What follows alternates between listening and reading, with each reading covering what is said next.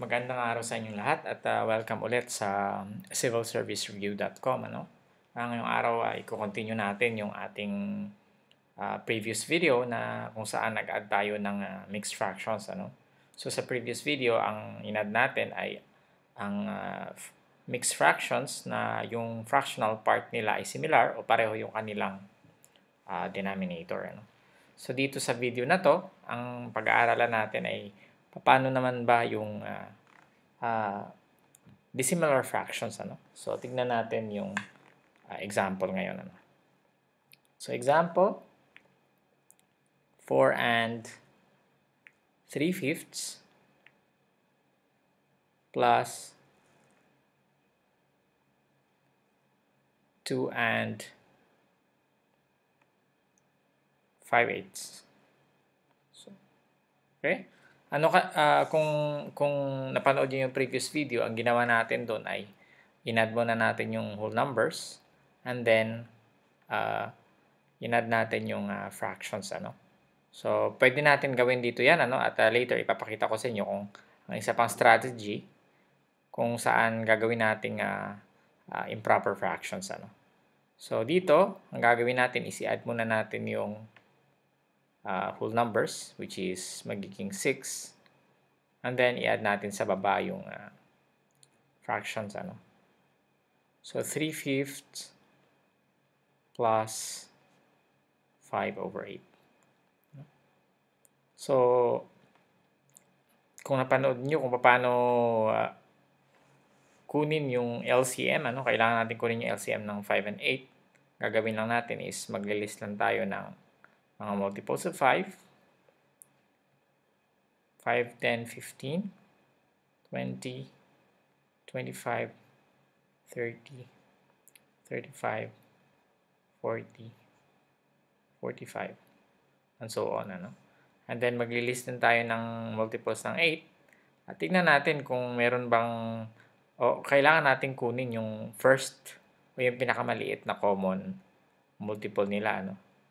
So magiging 16, 24, 32, 40, 48, and 56, and so on. So kung mapapansin ninyo, yung 40, yung pinakamaliit na common dun sa dalawang numbers. So ibig sabihin, yung ating LCM ay 40. So paano natin gawin ito? Gagawin nating 40 ang denominators ng ating fractions. Yung fractions na to, gawin nating 40 ang denominator yung 3/5. At the same time, yung 5/8. 5/8. So, paano natin gagawin to? Dito muna tayo sa 3/5. So, 40. Okay, lagyan natin ng arrow para hindi na tayo mali dito. So, 40 divided by 5 is 8. And then, times 3, magiging 24. Okay, so kung nakalimutan nyo na ito, tignan nyo yung video natin on least common multiple.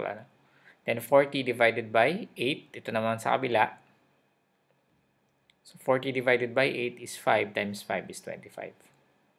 Okay? So, kung mapapansin niyo yung resulting fractions natin, similar na sila. Yan yung tinatawag natin na, yun yung ginagawa natin kung bakit natin kinukuha yung LCM. Ginagawa nating similar ang mga dissimilar fractions kagaya nito. So, similar na sila. Ang i-add na lang natin ay yung numerator nila, which is 49. At saka yung denominator nila, kinukopya lang natin. So, yun yung pag-add ng similar fractions. So, ibig sabihin, yung ating sagot ay 6 and 49 over 40. Pero may problema tayo dahil unang-una, burahin muna natin to. Unang-una ay ang 49 over 40 ay improper fraction siya. So, pwede pa natin siyang i-reduce or pwede pa natin siyang i-convert into a mixed fraction. So, paano yan? para ma-reduce 49 divided by 40. So, ang quotient ay 1. 1 times 40 is 40. Pag sinabtract natin ay magiging 9 over 40.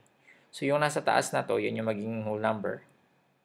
So, magiging 1 and 9 over 40. Yung 9, yung nandito sa, yung remainder niya, yun yung magiging numerator ng mixed fraction. At syempre, yung itong 40 from the original fraction here, yun yung magiging denominator.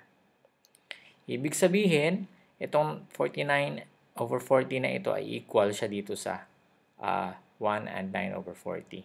So, 6, ang pinakasagot natin ay 6 plus 1 and 9 over 40. Ano? So, parehong whole number ito, kaya magiging 7 and 9 over 40. So, kung mapapansin niyo, hindi pwedeng may mixed o hindi pwedeng may improper fraction tayo dun sa sagot natin dahil ito ay mixed form, so dapat i-simplify natin tong improper fraction na to. Okay, sa susunod na sa susunod na video, pag-aaralan naman natin yung isang klaseng way ng pagkuha kung saan kung saan kino-convert muna natin ito sa improper fractions bago mag-convert into similar fractions, so bago natin kunin yung kanilang LCM at convert sila into similar fractions. Okay, maraming salamat at see you in the next video.